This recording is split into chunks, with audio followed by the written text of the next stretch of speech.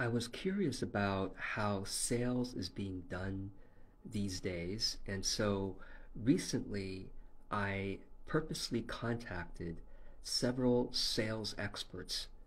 These are people who teach how to do selling successfully. These are separate people, and they have, you know, YouTube channels and podcasts that are doing quite well about selling. So I was like, what if I could be a prospective client and just to see how they sell to me? So I did. I went through their application process to get an exploratory call, and then the day came. I got excited to have that experience, of being on the other side of a sales conversation. And I'll tell you what happened. These two calls were remarkably similar. So immediately it's like you might say, well, and were they both quite effective? No.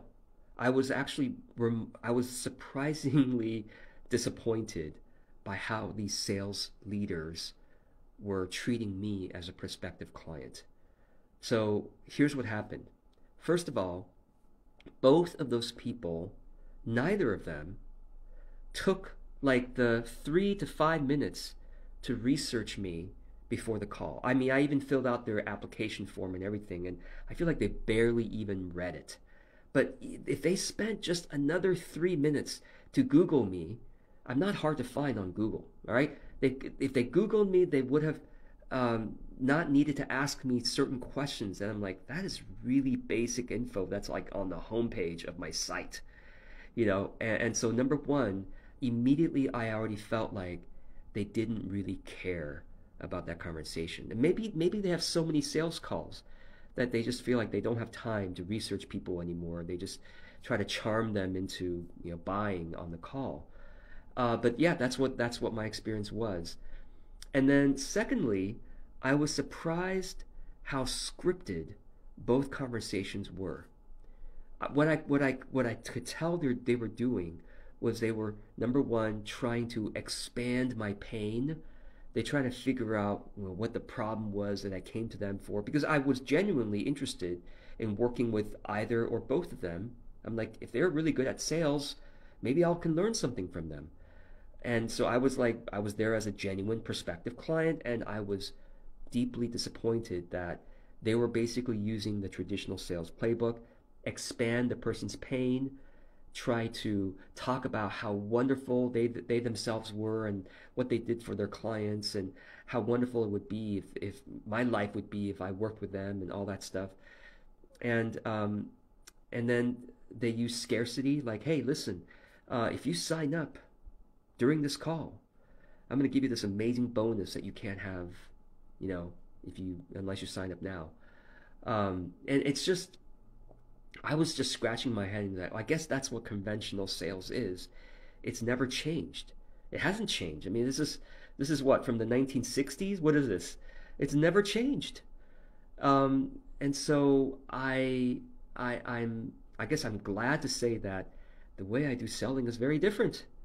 And I guess there's a place for me to talk about this.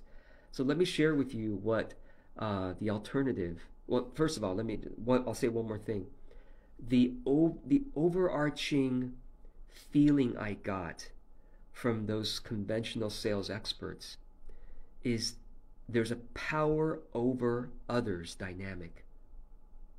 They are trying to control me as a prospective client, manipulate me through certain emotions and thought processes until I'm like putty in their hands, and I'll do whatever they say. Oh, I'll sign up for whatever you want me to sign up for. This is power over others. This is psychopathic. I mean, I don't think they're psychopaths. I don't think they're narcissists in real life. I don't know, maybe they are. But it's like so many business experts and marketing people like are essentially psychopaths when they're doing marketing and sales. Very subtle psychopaths. They're not out there killing people, but they are manipulating people through the persuasion tactics, psychology, and they're narcissists. Okay, but in real life, when they're treating their family and friends, I don't think they are. It's just they don't realize. that they're being that in business. No, it's not just business. Let me now explain to you what I think a better alternative is, which is, let me be just real simple about this. What if we just simply tried to bring love into the conversation? Genuine caring for the other person. So by the end of the conversation, they feel like they have been heard and they have been cared for. Whether or not we make the sale is secondary. That's what I hope we can approach these kinds of conversations with prospective clients. Whether or not they sign up today, no, because if we start thinking in that way, we're going to become psychopaths too, and need to manipulate them in certain ways to get them to sign up as soon as possible. No. Remember that every conversation you have with someone, especially with prospective clients, it may be the only conversation you ever have with them. And so do you want them to have a feeling that you loved them? Or do you want them to have the feeling that you were just trying to get them to sign up or something? Like if I say it that way, then of course you say, yes, I want the person to feel loved. Who doesn't? Of course, right? But it's like, we forget this. And so the next sales conversation you have with a prospective client, do your best to empathize, to really ask questions in a way that you really understand what they're going through. Show them a sense of genuine caring.